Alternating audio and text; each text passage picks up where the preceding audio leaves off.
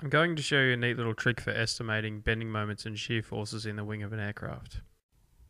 We'll start by creating a simple free body diagram. First we have the weight of the aircraft.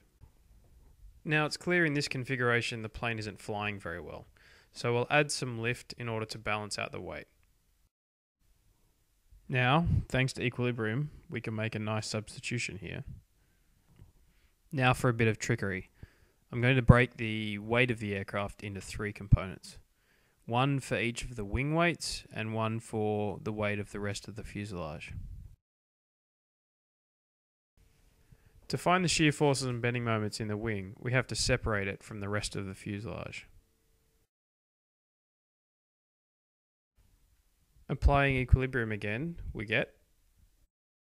So now we've got an approximation for the shear force in the wing root. But for moments we're still missing something. Can you see what it is? That's right, we don't know the line of action of our forces.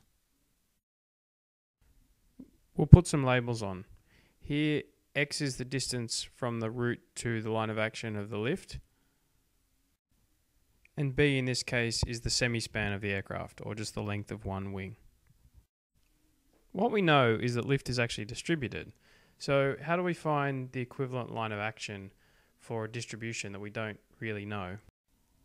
We can approximate.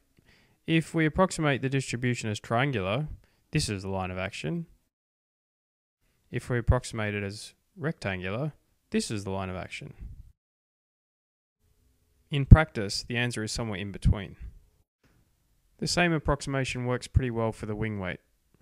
So now, by applying moment equilibrium, we get our result.